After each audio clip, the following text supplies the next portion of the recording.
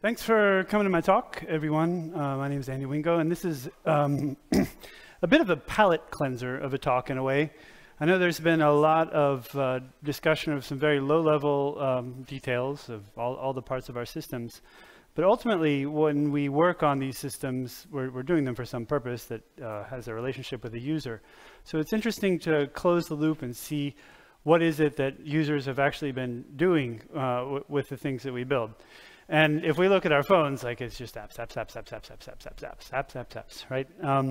And this is a talk about apps. And specifically, talk about good apps, good user experiences. How is it that these things are produced these days? What is the space that we as open source practitioners can occupy, especially when making cross-platform apps? And about the end of the kind of long 1990s of development. We'll get to that in a minute. So if we think about apps, obviously everyone knows all of the things that are on their phone. And with such an established, quite commercial ecosystem, you would think that we actually know how to make apps, but I'm not so sure. And if we take a look at Signal, for example, which is an app that probably most of us have on our phones, and you look inside it, I was talking with someone, Young-Hae from FutureWay the other day, and he broke down how it is that Signal is constructed. It's open source, you can take a look at it. It has a cross-platform libsignal layer, which ties together a lot of the core functionality, notably the cryptography and everything else. But then when it comes to the actual devices, we have piles and piles of code for Android and a same-size pile of code for iOS. On the desktop, it runs on Electron, which is this, as you probably know, a UI toolkit built on top of Chromium, itself a big pile of code. And then on the server, of course, it has some code as well. This is a lot of duplication of work, at least on the mobile side. And one wonders, could we do this a different way? Is there a space for some cross-platform toolkit there? And I mean, there is a space. There's a lot of people that are trying here, and there's a lot of people that are using a lot of different technologies to make apps. And this is just what fits on the slide, but the list goes on and on and on and on and on. Which, given that the list is so long, it actually makes me wonder, do we actually have a state-of-the-art, or is this just a transitory non-equilibrium position where everything is in motion? So I recently had cause, I'm a compilers developer myself. I'm not a UI developer or an app developer, but I recently had cause to look into this space, and I found some interesting things. And in the spirit of the humility coming before the opinions in the IMHO phrase, I wanted to take a look at what's out there, assume that it's built like it is for a reason, try to understand those reasons, see if I can condense them, and see what application they might have and what implication they would have for the future. So in the first part of this talk, I'm going to go through what I learned, looking at the state of mobile apps and app frameworks. And then we'll use these to attempt to predict the future, or at least to attempt to orient our understanding of the present. So in this investigation, I came up with 5 lessons. This is what I have. And the first one, like some of you, I see some of you are my age or older. I came up of age in a world of like GTK, right? We're always packing H boxes with widgets. This was how you built UIs back in the day. And it's an imperative paradigm. Here I have some pseudocode taken from an excellent blog from Ralph Lanius, a Rust UI hacker, among many other things. And if you look, this was the state of the art in the past. You create containers, you imperatively add widgets to them, and when the state of your UI needs to change, you mutate that state. So for example, you would, I have in bold here, imperatively adding your text widget to the stack, and then you attach a callback onto your button that when it is clicked, it updates the state, which in the case of this pseudocode is the count variable. And additionally, it updates the UI to correspond to the state. Note that with this paradigm, you have no guarantee whatsoever that the state and the UI have any correspondence whatsoever.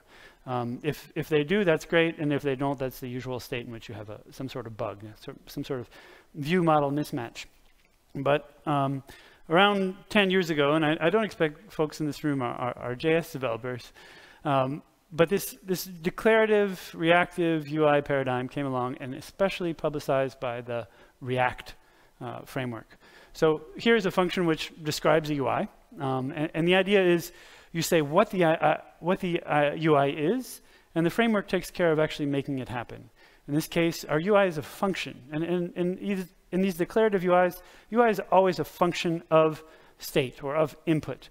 In this case, the hello function receives an object, and if people haven't worked with JavaScript recently, this is a destructuring bind in which the name property on the incoming object gets bound to the name identifier, which we can then use inside this embedded XML, HTML dialect that React also provided to JavaScript, which we'll discuss a little bit later. And this is one early example, but now there are just many derivatives of it. And you can see this, that declarative UI as a paradigm has really won on the web. It's what people use, some declination of that. But interestingly, it also won on Android, right? I don't know if people have written apps with Jetpack Compose, but this is like the new way to write apps on Android as well. This is Kotlin code with a decorator, the composable decorator, around your UI as a function. The message card being the function which creates the UI containing a text element saying hi, right, basically. And in this case, the UI is not returned from the function, but it's implicitly built up as the function runs. It's kind of a detail. We'll get back to that one a little bit later. And declarative UI also won on iOS, right? People don't write UIs really in Objective-C using UIKit anymore. They write them using SwiftUI. This is the main way that people write applications. And it's an interesting data point to see that Apple has chosen this paradigm as well. I find Swift as a language particularly lovely, but here you see the body is effectively a function. It takes a block parameter, and again, it builds up UI when you call the function. And if you go cross-platform, declarative UI is run there as well. Flutter is effectively one of the two main cross-platform UI toolkits, and it as well presents an interface which is UI is a function of state. And Flutter itself takes care of actually making sure that the UI corresponds to the state. So it's interesting to see that even when people abstract away from the platform, when they don't have to apply this declarative paradigm, which has been selected for you by Google in the form of Jetpack Compose or by Apple in the form of SwiftUI, they still choose it. So that's an interesting data point. You might ask yourself why, and I have to admit that I think it's a managerial reason, right? You have your UI, it has parts. You can put a different part of your org chart on each of these parts, and because the framework makes it so that the parts interact in only limited and composable ways, that you can compose your UI out of your decomposed software developer team. It's a Conway's Law affine developer paradigm. But also it does have some benefits, right? You make sure that the view corresponds to the state by construction. You don't have the problem where maybe you could be displaying a different count, but your count state is something different. But we must also say that it's not just the managers. It seems that UI developers also are pretty happy with this paradigm too. So just some observations. Lesson one I take is that declarative UI as a paradigm for making interfaces has won. And I find this interesting. The second interesting lesson that I find relates to the role of the paradigm, role of the framework when building apps, right? The developer, the app developer says what, and the framework says how, right? Because ultimately you do have some sort of imperative objects underneath, whether it be GPU or native widgets, depending on what you render to. And the framework is the one that does this translation between the developer saying what, and the screen displaying what it needs to display. But if you think about it, if UI is a function of state, and if creating a new UI or a new presentation to correspond to a new state requires calling this function and getting back your whole UI, like constructing a whole new tree of UI objects, this is an ON problem, and this is not something you want to do on every frame or every state transition. So it seems like a bit of a performance disaster. And that's one of my other lessons here, is that frameworks can enable ways of making apps. It's also a limit to performance. Hopefully a lower limit because it provides some degree of performance, but also an upper one in the sense that it's a layer on top of what the underlying system provides. In a way, it's a risky bargain, right? You're giving up control when you use a framework to the framework author to ensure the good user experience that you're ultimately wanting. But I've seen that if I look at these, I find 4 main techniques that these frameworks use to mitigate these problems. And the first one is managed state.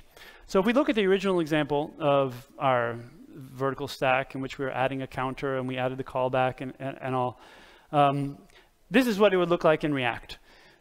I don't ask that you understand this because, I mean, React, gosh. It's just, it's a weird world and you have to really dive into it and drink the Kool-Aid. But the upshot is that the state of the app is not, it's a framework concern. So you yield control as an app developer of the core model that you're working with to the framework. In this case, we're saying, make me a new state object. If I call count or if I use count, if I get its value, then I'm going to get the value of count. And if I update it, I'm going to tell you by calling this function. And this allows the framework to build a dependency graph between parts of state and parts of UI. And hopefully, ideally, only update those parts of the UI that would change when your state changes. So the framework takes it upon its responsibility saying, I know which part of the UI is going to change when the state changes, and it takes care of that. And this is a technique used in all of the declarative UI paradigms.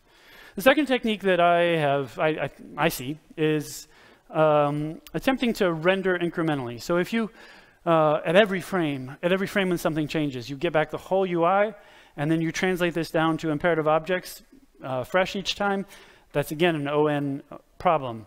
What you really want to do is identify the parts of the UI of change and then mutate those parts of the underlying imperative library to correspond. And on the web, you're rendering to the DOM, right? The tree of HTML objects.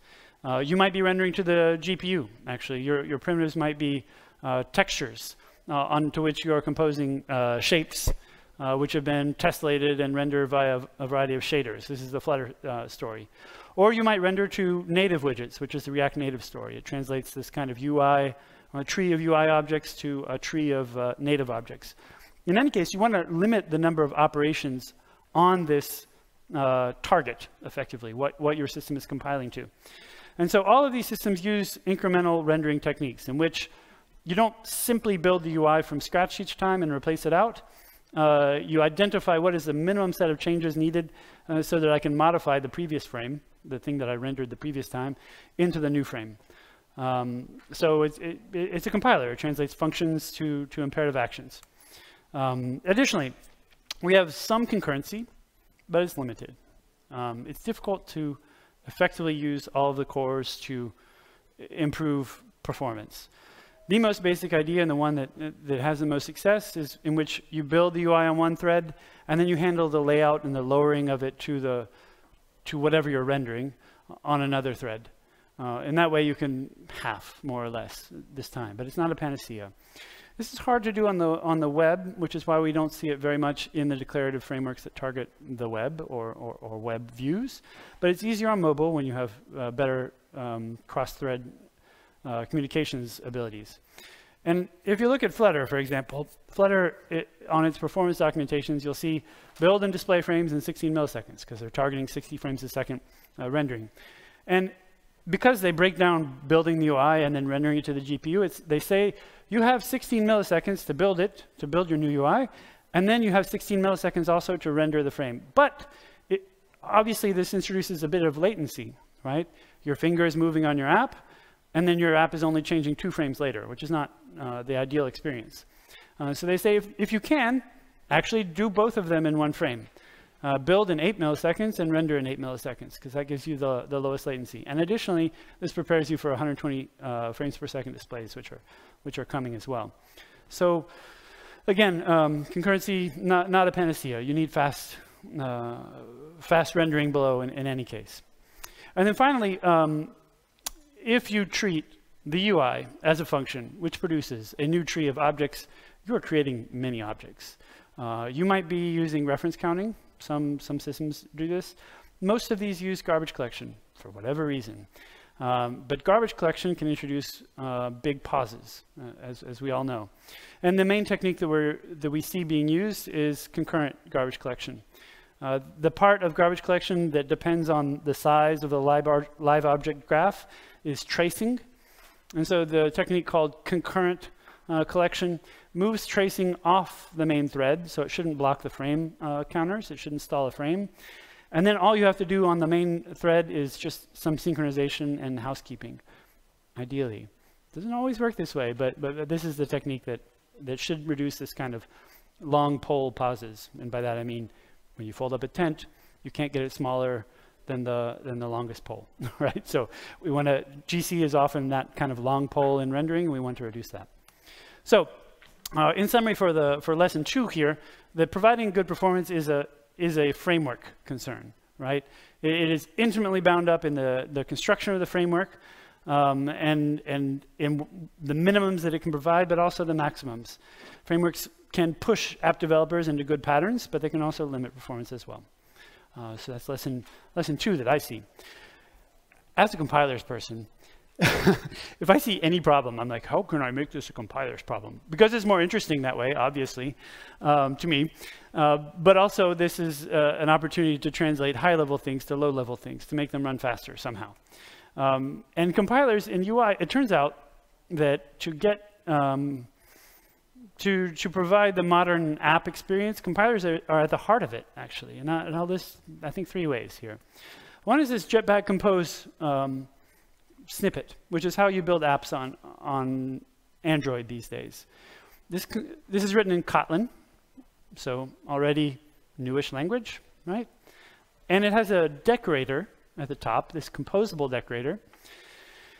I find this very funny, but the Jetpack Compose requires its own compiler because it actually extends the Kotlin compiler with a compiler plugin. And that is the way that you get this kind of declarative-like UI inside the composable function. That as you call text, it's not just producing a value which then goes away. It adds the UI element that it produces to the current context. And additionally, with this composable decorator, it associates any usage of state with the current UI node. So if you have some usage of state, managed state, like we discussed for React Native, in this build function, then Jetpack Compose attempts to make it so that the UI only updates this part of the state when this part of the UI when that state changes, which I found very interesting when I found this out. And it's not, oh, excuse me, it's not simply Jetpack Compose that does this. SwiftUI is a framework on top of Swift, the language, and they had to extend Swift as well. Not with a compiler plugin because it's all kind of siloed in Apple's world, but they extended the language with this idea of a result builder, which effectively does the exact same thing as Jetpack Compose does. It's a way to make parts of functions look more declarative. On Huawei's Harmony OS, also, they took this paradigm as well with their ArcUI UI toolkit, which is based on JavaScript, but a dialect of JavaScript using an extended compiler to provide exactly the same declarative UI experience. And additionally, for React, which we saw in the very first bit where we were returning a segment of XML or HTML, that's also a compiler extension to embed effectively XML or HTML inside JavaScript. So I find it very interesting that to make good apps, somehow multiple organizations have decided that, okay, we need to work on a compiler first. And the lesson I take from this is that if you are going to make good apps, you need to control your compiler and be able to extend it to do interesting and expressive things. The second component of compilers that I see is, I've been mentioning JavaScript a lot, I think, in this. And JavaScript is usually deployed in the form of source code, which then is parsed and compiled, and then compiled at higher optimization tiers. But for an app, that's not what you want, especially on a low-end device, right? You start the app, and it doesn't start for another 10 seconds. So there's a trend for applying ahead of time compilation instead of just-in-time compilation. And for me as a compiler virtual machine person, this is odd because JIT compilers are what get you maximum performance because you can specialize code not just on what you know at compile time, but also based on what you see at runtime, a kind of online profile guided optimization in which you can specialize even to data coming across the network. But that's not what you want. You don't want peak performance on these devices. You want predictable performance and low startup latency. And so for that reason, there's a lot of tooling invested in ahead-of-time compilation. React Native has their own JavaScript implementation, which does ahead-of-time compilation to bytecode, and they don't plan to do JIT, as far as I understand. ArcUI's ArcTS is also ahead-of-time compilation of JavaScript with their extended language to bytecode, and Dart as well. When Flutter targets devices, they also do ahead-of-time compilation and no runtime JIT compilation, which is very interesting to see, given that the Dart team came from that kind of dynamic language, JIT is max performance world. So predictability over performance. And the third example I have is in graphics. If you go to Flutter, in their performance pages, you will see this one, which is they have a whole page with a URL that even fits in the space provided about startup jank, and specifically startup jank as relates to shader compilation. Flutter's backend is historically derived from the web by taking lots of things from the web and throwing them out and seeing what's left and good to keep. And they ended up on this architecture that uses Skia, just like Google Chrome does as a backend drawing library. And Skia, when targeting the GPU, tends to make shaders at runtime. And when you make shaders at runtime, you have to compile them at runtime to whatever the GPU takes. And when you have to compile them at runtime, then you can introduce some UI jank. And this could be some seconds, ultimately. So this is a problem that they've identified, and their solution is, of course, a compiler, which is to compile the shaders ahead of time, but specifically to compile to create a number of lower-level primitive shaders that operate. There's only about 30 of them. It's fixed. And instead of creating custom shader objects at runtime, you tessellate the larger shapes to the smaller primitives and rely on these precompiled shaders. And this is currently in rollout. This is a recent development. It's not on Android yet, for example. It's only on the iOS, and I think only as an experiment. And interestingly, to keep a bit of cross-platform development, they still write all of their shaders in GL shading language. I can't remember which dialect, but you can look on the webpage and find. And they have a compilers toolchain, which centers around SpearV, which then compiles to Metal and precompiles to the Metal code on iOS. And this can target WebGPU as well as the OpenGL ES that's on even low-end Android devices. So compilers everywhere. Compilers are back. We're back, right? And interestingly, programming languages are also back, which I find also very funny. I'm a scheme person at heart, and so I'm always on the margins. And it's always nice to see more activity in the programming language sense. And maybe 10 years ago, you would get the impression that we were at the end of history, right? Like Java had won. And that's how you make apps for Android. Or if you're making for iOS, you're writing them in Objective-C, which is also a language from the 90s. And, history's done. We have achieved the optimum UI construction paradigm, and it is 1997, right?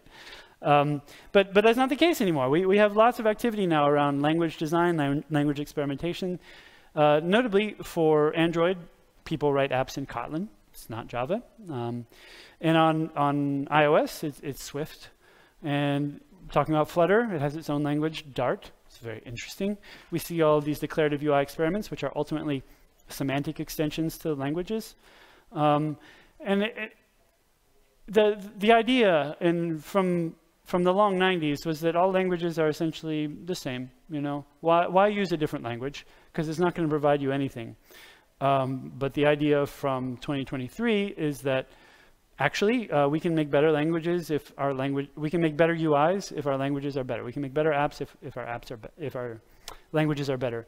And I find this to be a very interesting, an interesting thing is happening. Also, it's kind of revenge of the types, for which I have positive and negative feelings, but it's a thing. We have to notice it.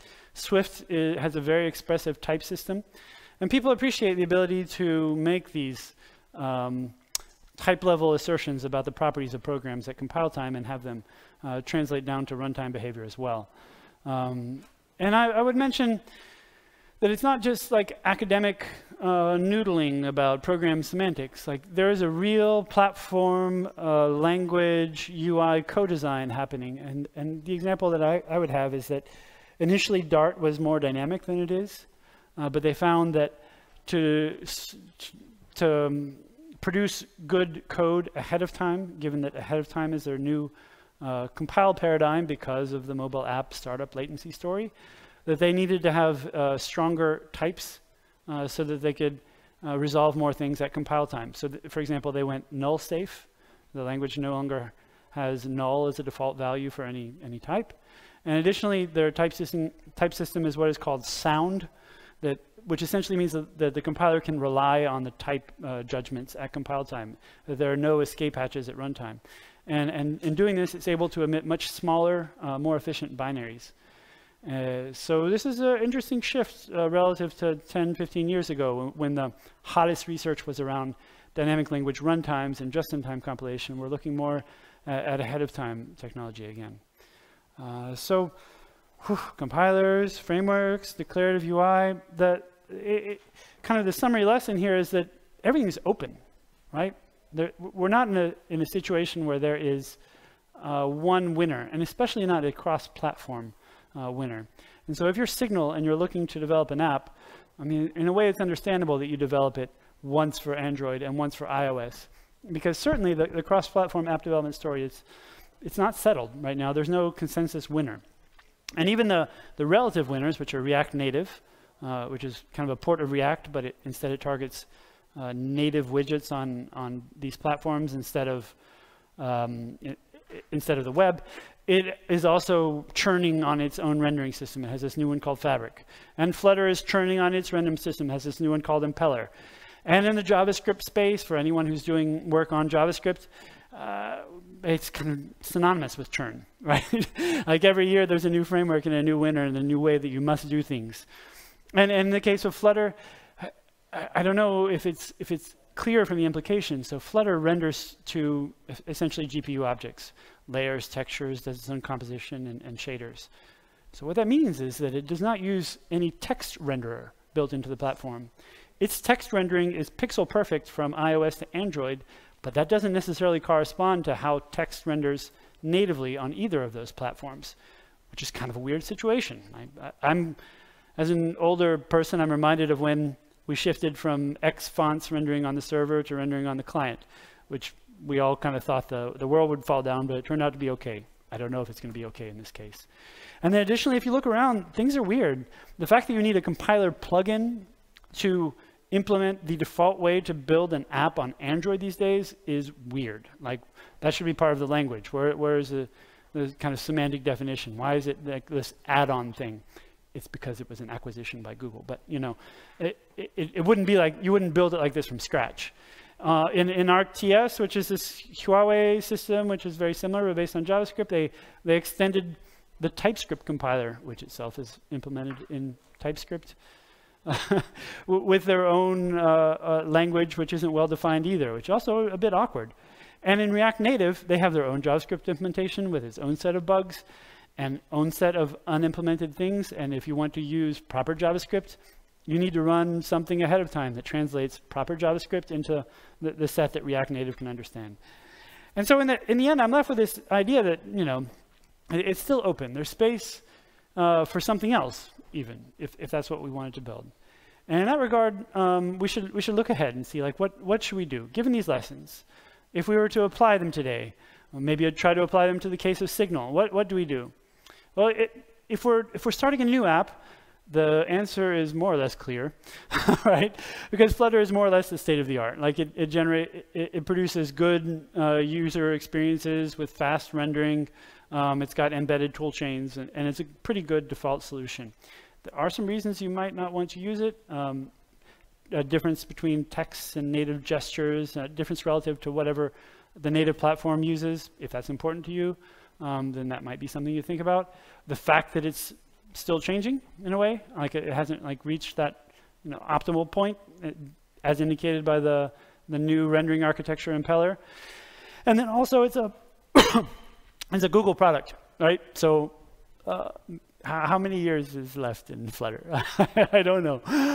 But it's something to keep in mind. Like if you're going to attach yourself to the Google train, you have to own that choice. And if we look at Signal, probably rewriting it in Flutter is probably not the thing, but I don't know. But noticing that there is this all existing cross-platform Rust library, then the obvious conclusion would be to replace both of these app stacks with something written in Rust. And using the lessons that we've looked at, then we would expect it to be then declarative, right? And indeed, there are a number of declarative UI paradigms on the way in Rust. It's also not a settled situation. This one is a crate called Dioxis, which you can go and visit this website to find. It looks like React. It's modeled off of React. It has the same good parts and the same mistakes, but it's interesting. Currently, it renders to web views. The state of UI development in Rust is a bit weird. A lot of UI toolkits render to web views, relying on an embedded web browser to actually make the view. But I think this is a transitional state. And Dioxis has an experimental web GPU backend. Web GPU not necessarily being linked to the browser. Like it's just a cross-platform, low-level GPU library. But there are other options in the Rust world. Again, you have to put your state of your application into this. You have to give it to the framework, to Dioxis, to manage, like React does. But it should work.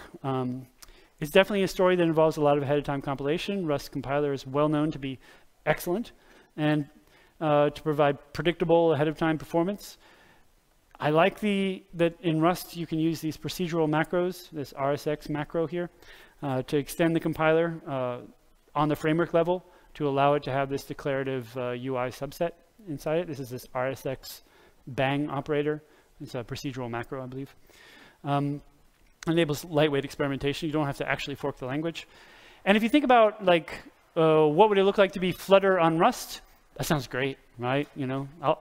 If I had all the euros, I would buy.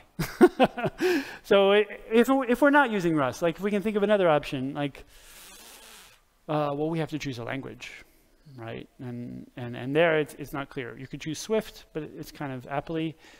A safe choice in many ways would be to choose JavaScript, right? Because it's very popular. There's a lot of developers. You would attach yourself to the developer world. JavaScript is very popular. There's lots of frameworks.